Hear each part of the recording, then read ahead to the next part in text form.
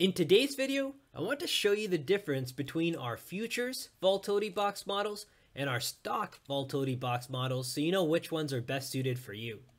I'll use the NQ Futures to illustrate the differences here, and the setup we're going to be using is the setup that triggered 20 minutes after the market opened, and this is essentially our V-shaped reversal setup. I'll briefly walk through the rules in this video, but I'll leave a list to a much longer video series in case you'd like to learn more about the setup and how to use it. Now, starting first with the NQ Futures, I have our Scalper Volatility Box models loaded on, and with the Scalper Volatility Box model, we can see that price action breaches our sign entry line. We have the Keltner channel wedges as that's happening.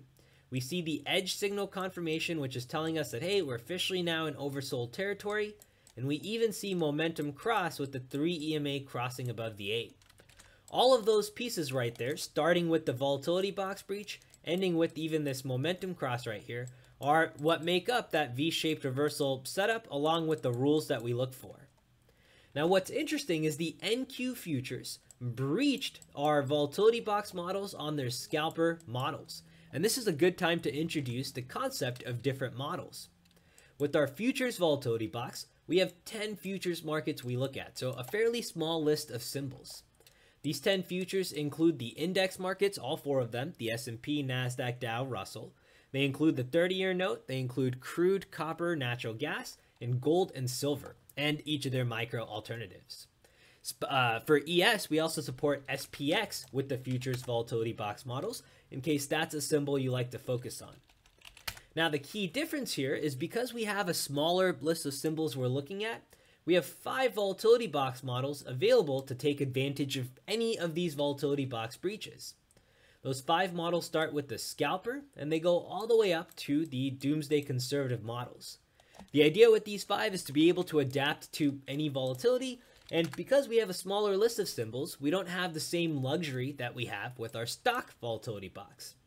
So now let me switch over to the stock chart. We'll load in QQQ. And the key difference you should notice here is with QQQ, I have our aggressive Volatility Box models loaded on. Those are the most aggressive hourly models we have available. And there you should notice that we don't see that same breach of our sign entry line.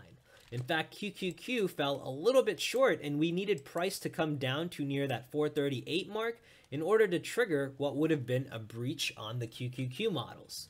So right off the bat, you should notice the difference where the futures models with the Scalper Volatility Box models, that's what allowed you to catch that morning Volatility Box breach. In QQQ, we fell a little bit short, and we were a little more selective with needing a deeper pullback here. We didn't get that inside of QQQ. Now, you might ask why these models are different, and the answer to that is simple. It's because our universe of symbols with the Stock Volatility Box is much bigger than the 10 markets with our futures models.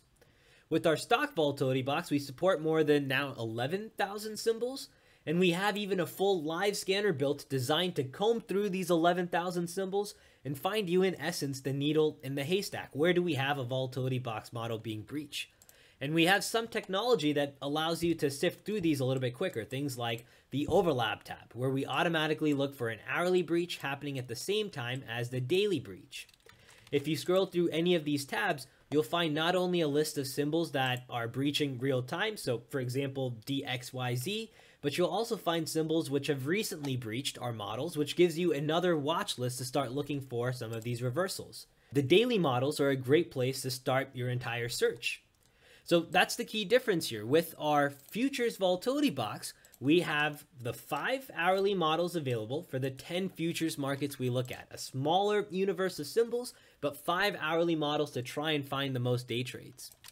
With our Stock Volatility Box models, we have 2 hourly models, the aggressive and the conservative, and 2 daily models, again, the aggressive and the conservative, designed to help us find trades in a much wider basket of stocks, more than 11,000, and you can use the live scanner to essentially let us do much of that heavy lifting for you and give you simply the list of stocks where you're getting this breach. I hope you found this video useful in understanding the differences between the futures and the Stock Volatility Box models. If you have any questions, feel free to email us at contact@tosindicators.com. Take care, everyone, and good luck trading. I'll see you in our next update.